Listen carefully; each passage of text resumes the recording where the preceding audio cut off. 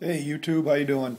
I want to do a little knife review today on a custom folder I just got from a guy named Marty Young, up and coming knife maker. I actually met him at the Blade Show in Atlanta 2011, so last June. And really nice guy, and all his work that I saw on his table was really top notch. The guy's got some really interesting designs.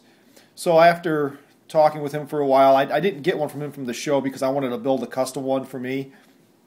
And I kind of made a special request for a flipper, and he had never done one before. And so he was game, and he thought about it at one time, and his attention to detail as far as his knife making skills go are second to like almost none.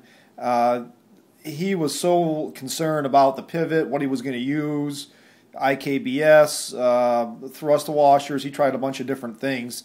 Anyhow, long story short, he did make one flipper for me, and this is actually the second one that he did.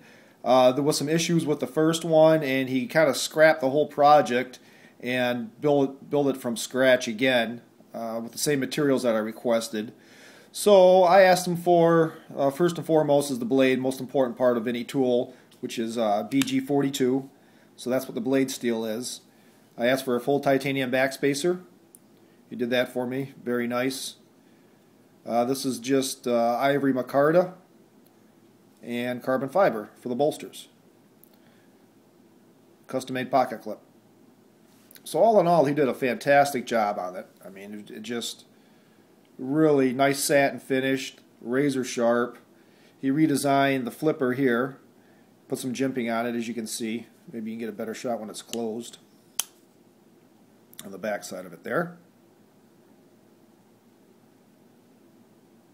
He has phosphor bronze bushings in there. And this is kind of interesting is how he did the recess for the stop pin in the back. So when it's opened, kind of snicks right in there. I asked for extra, a little bit thicker liners. Lockup is beautiful.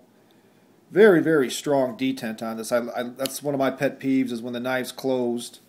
You can see how this thing just,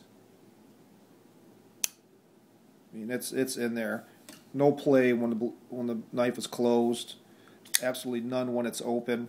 Just rock solid. Feels good in hand. Good size. Just over a 3-inch blade. Nice jimping on the back there.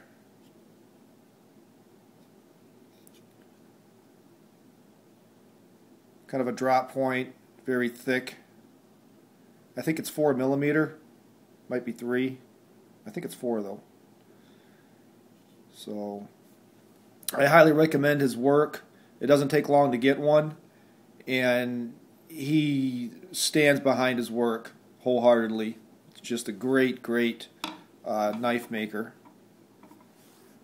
So anyhow, this was just a quick review. I haven't done a whole lot of cutting with it yet.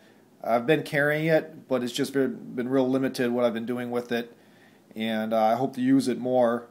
Hopefully, try out anything from nylon, cord, cardboard boxes, and I'll probably chop some fruit or vegetables on it.